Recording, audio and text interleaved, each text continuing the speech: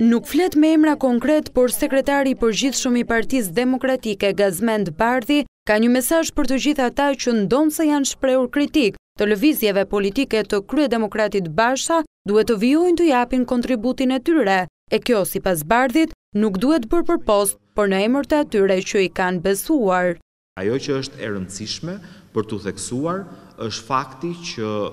ne, cili do prej zyrtarëve të partisë, përfshirë edhe ish-zyrtarët e partisë, që kanë marrë një mandat përfaqësimi apo mbështetje nga demokratët, edhe në momentin që humbim karriget që i kemi marrë falë mbështetjes demokratëve, do duhet jemi në shërbim të çdo demokrati. Unë nuk jap mesazh për askënd, sepse nuk është detyra ime të jap mesazh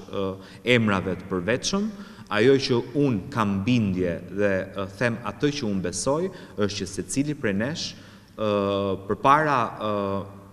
do duhet kemi në konsiderat që përfaqësimin politik e kemi fituar në atë moment që e kemi fituar nga demokratët. Mund të vi një moment që humbim këtë përfaqësim politik për t'i lënë vendin një demokrati tjetër, por kjo nuk nënkupton në asnjë moment që nuk duhet punojmë për interesin më të mirë të demokratëve. Për të qenë deputet apo kryebashkiak në zgjedhjet e ardhshme, Partia Demokratike u kërkon drejtuesve të degëve të zhvishen nga pozicioni politik dhe koha që ata kanë në dispozicion është 5 ditë nga miratimi i udhëzimit të brendshëm që të djathtët vulosën dje në Selin Blu. Sigurisht që lidershipi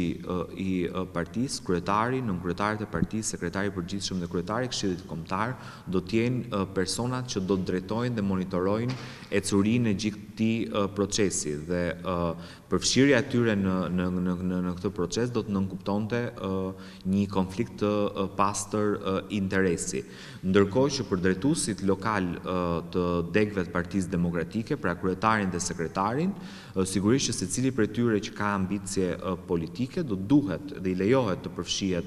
në këtë garë, por duke hequr paraprakisht dorë nga pozicioni politik. Kjo për faktin sepse të gjithë kandidatët do duhet jenë të barabartë në një garë brenda vetes. Bardhi beson se strategjia e tanishme e Partisë Demokratike për kandidatët për zgjedhje nga antarësia do t'u sigurojë fitore atyre, e për këtë ndihen gati për garë edhe nëse do të mbahen zgjedhje të parakohshme.